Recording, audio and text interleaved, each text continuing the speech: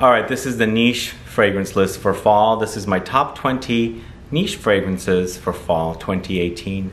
If you want to find out what they are, stick around.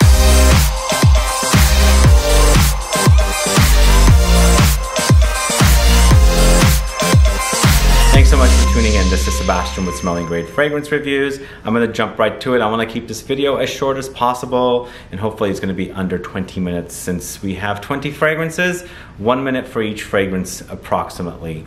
So at number 20 is a new one in my it's not really new. I had a small bottle of it and I have a review up for it, but it's finished. I ended up buying a bottle. This is Amouage Memoir Man, this one right here. This one is a really beautiful, dark and aromatic, like a woody fougere fragrance. Actually it focuses on like a licoricey kind of anisey vibe. So if you like that sort of thing, this is really quite lovely. It's not potent, it doesn't come off very potent, so that's why I find it to be very appropriate for the fall or for autumn wear. So if you don't know Amouage Memoir Man, check out my review. It's from a smaller bottle, but this is the brand new bottle that I just purchased myself. Memoir Man number 20. Next up, it is a house called Phuong. This is the Calling, this one right here. And this is utilizes a dominant note of lavender. And I find lavender to be very, very fall, autumn appropriate.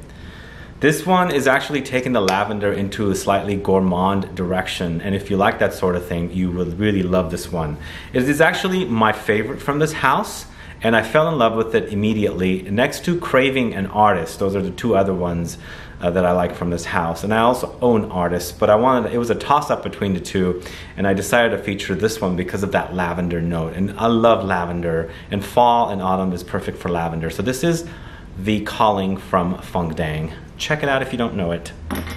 This next one at number 18 is a fall or autumn appropriate fragrance because it utilizes one of those notes that is found and utilized or consumed in the fall or autumn. This is État Libre d'Oranges Like This with a dominant pumpkin note along with ginger, orange blossom, immortelle. A very dry kind of fall appropriate. It's got this beautiful brightness to it from the neroli note, but there's like this denseness. The pumpkin, when you've carved a pumpkin, you know that denseness inside it, all of the stuff, you can smell it in here with that ginger. It's truly a gorgeous scent. I do have a review of this one up as well. Do check it out. I quite like this one, and I think it's very, very appropriate for fall. It is Tilda Swinton like this, so some guys might think it's on the feminine side. I guess I don't really find it to be very feminine. It's got immortelle in it, and it's also got orange blossom.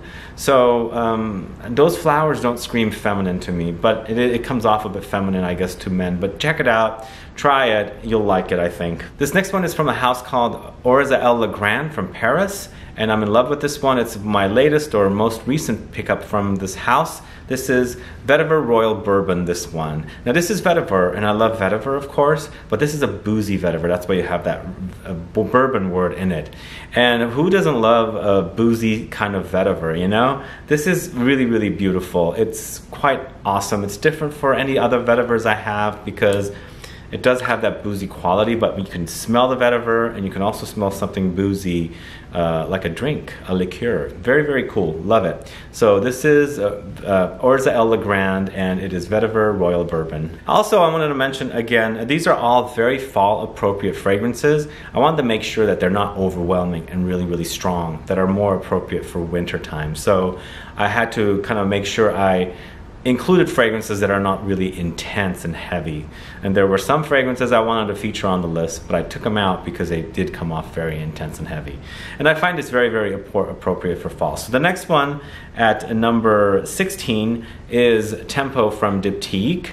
Another beautiful creation from this house. It's got this beautiful sexiness about it that I really love, and it brings back these scent memories of when I smelled patchouli on some woman that I knew as I was growing up at one point in my life.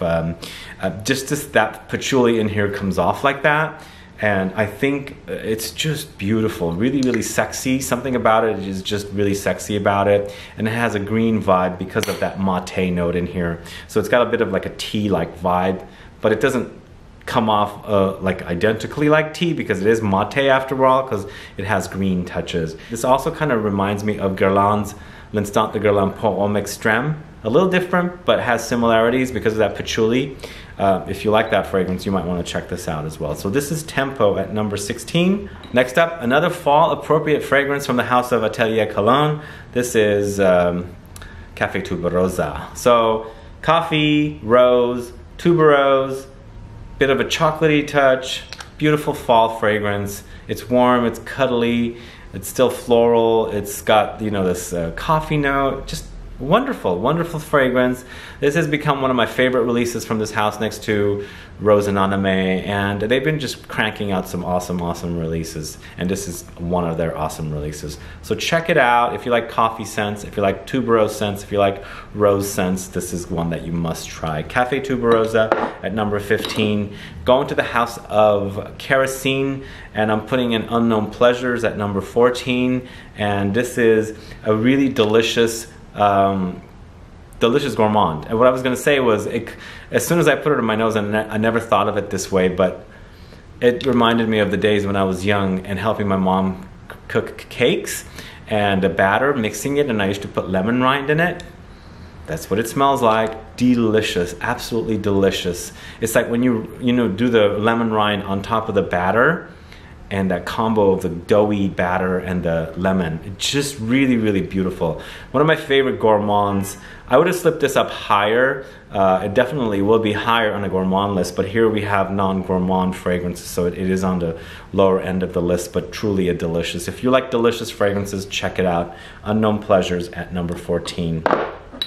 Next up, we're going to the house of by Kilian, and this is Black Phantom, this one right here. Now this one is a boozy coffee with a caramel, and to me this smells delicious, absolutely delicious, like drinking a Irish coffee. You know, just a coffee with milk and, you know, sweet undertones and a bit of boozy touches from the rum. Absolutely delicious. I love fragrances that are boozy. Boozy fragrances are just to die for me. I can't get enough of them. And this is a great release from this house. One of the best as of late. If you don't know it, this is Black Phantom from by Kilian. That was at number 13. At number 12, we're going to the house of Nasamato, and this is Nasamato Bara Onda, this one right here. Now this one's all about boozy whiskey. Boozy vanillic whiskey. And again, boozy fragrances, you can't go wrong with them, and I absolutely love boozy fragrances, and this one does not disappoint. This is not typical of other Nasamatos where they can be beast mode. This one doesn't scream beast mode to me. It's more like fall appropriate. It's not loud, but it's also not a wimp, so it's perfect. But smells delicious. If you like boozy fragrances, this is a must try. This is Bara Onda from Nasamato at number 12. Next up, we're going to the house of Memo Paris. This is Italian leather, this one right here. And I added this one because this screams fall to me. It's dry with some sweet underlying notes coming through. Very herbal and green, but it's a leather and it's herbal, so that a tomato leaf note in here comes off very herbal and green and dry. And the leather, of course, is dry as well, and it's perfect. If you like green fragrances, if you like tomato leaf, if you like leathers, this is a must try. So check it out, Memo Paris, Italian leather. Love it. One of my very first bottles from this house. Going to the top 10, number 10, we're going to the house of Le Labo, and this is Thé Noir 29, this one right here. A very unusually beautiful fig fragrance. Sparkly, effervescent, bright, fig, woody, green, just beautiful. Nuttiness, there's this nuttiness in here, and I thought there was a nutty note in here. It's not. It comes off like walnuts, but it's not. I don't think there's walnuts listed, but just a beautiful scent. Absolutely, this is one of my favorite Le Labos, and I find it to be so appropriate for fall. Absolutely appropriate, and this is at number 10. Check it out. Perfect for fall. If you can't afford a full bottle, get yourself a decant or sample somehow, but you must try that fragrance. So this next one is from the house of Frederic Malle. We're going through an Estee Lauder phase. These are Estee Lauder owned niche brands. It's Frederic Malle, and this is L'Eau de Vie, this one right here. Man, what a classy fragrance. This is all about heliotrope. and it's a bit powdery. It's a big, slightly sweet, but not overly sweet. It's just kind of almondy. It's heliotrope, so heliotrope kind of smells almondy to me a little bit, but more of a powdery almond rather than like tonka beans, where those come off like almonds as well. It also kind of has a bit of a mimosa touch, and even though I don't like mimosa as a flower too much, here is absolutely gorgeous. It's very, very underrated fragrance from the house of Frederic Malle. It's a recent pickup, created by Jean-Claude Elena, but very, very classy fragrance. This is an elegant fragrance. It's not masculine, it's not feminine, it's unisex and very, very elegant. Check it out, L'Eau d'Ivet from Frederic Malle, created by Jean-Claude Elena, and that's at number 9. My other Estée Lauder owned brand is from by Kilian, and this is Straight to Heaven. Boy, this is good. This is so, so good. It's patchouli with rum, another boozy fragrance, and then of course it's got vanilla and it's got dried fruit notes, and absolutely one of the best fragrances out there. Very, very classy, very, very easy to wear. Although I think patchouli can be difficult to some people, but it's not your in-your-face hippy dippy kind of patchouli. Just very, very easy to access. More on the masculine side, and also in warmer temperatures, the sweetness comes through a lot more. But in cooler weather, of course, it's more darker and it's more patchouli and woody. But truly wonderful. Straight to Heaven at number 8. Wonderful, wonderful release. Leaving the Estée Lauder, and we're going to Nishane B612. This one right here, their latest release. It's a fougere, and this one's such a great, great, classy, lavendery, aromatic, beautiful fougere. Just beautiful. As you can see the photo, you can see the stars, and I find those kind of like sparkles and brightnesses. So in a world of dark, you see this like beautiful light appearing. And that's the kind of experience I have with this, because it's very bright for a fougere. It's very classy, not necessarily overly masculine, very easy for women to wear, but I find fougeres to be on the masculine side anyway. So it is definitely on the masculine side, but not necessarily like heavy, like just totally masculine. But wonderful, wonderful release from this house. If you don't know it, do check it out. It's great, great fougere. That is at number 7. At number 6, we're going to the house of 8 Bob, and it is Egypt. Another fougere, but a warm and ambery fougere rather than like the traditional fougere from B612 from Nishane.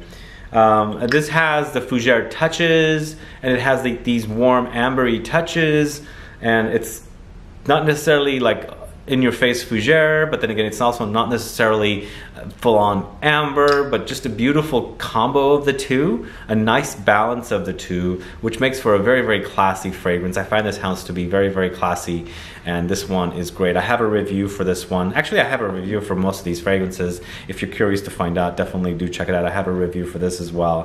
But when this is really, really good. It's class all the way. Check it out.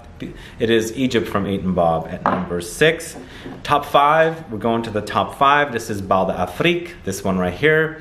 Now this is truly wonderful, a great, very, very fall appropriate fragrance.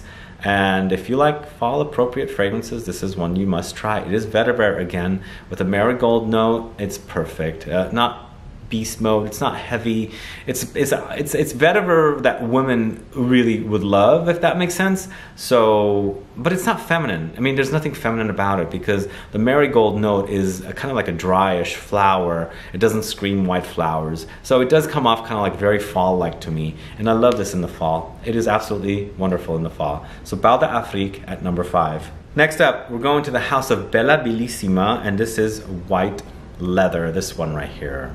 Now this one is a brand that a lot of people don't talk about. I absolutely love this one.